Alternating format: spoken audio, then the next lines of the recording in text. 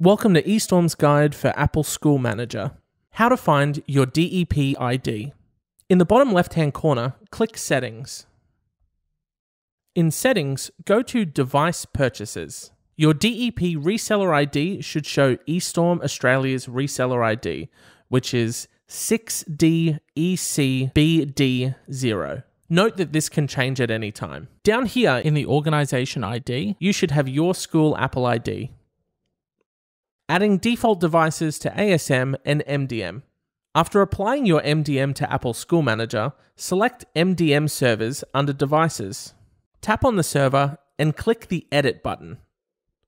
Here you want to ensure that the default server for list is ticked for all the options.